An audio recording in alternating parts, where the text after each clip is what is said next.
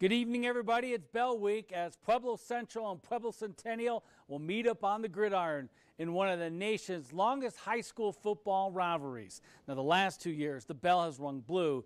Danny Matta caught up with both teams and he had a little fun while he was out with the fellas. It's that time of year again. The longest running rivalry west of the Mississippi. It's the week of the Bell game. Central is looking to take the Bell for the third straight year. Centennial is out to snap that streak. Oh, it's big. Last couple of years we just kind of fell apart and we let them get into our head, but I feel like this year there's a big change and I feel like we can get it back. Oh, it's an important thing to keep that Bell on this side. I mean, my freshman year, we ended up losing the Bell.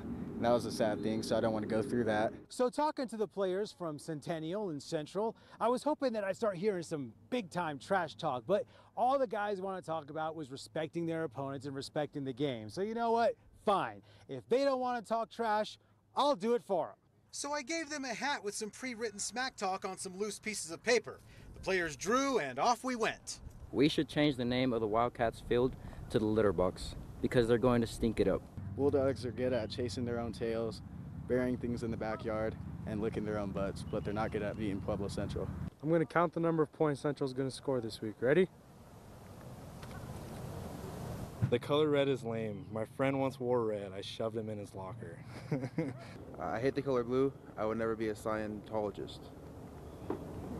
If I had $1 for every game Centennial was going to lose this week, I'd have $1. That's more like it. Danny Matta, KRDO News Channel 13 Sports.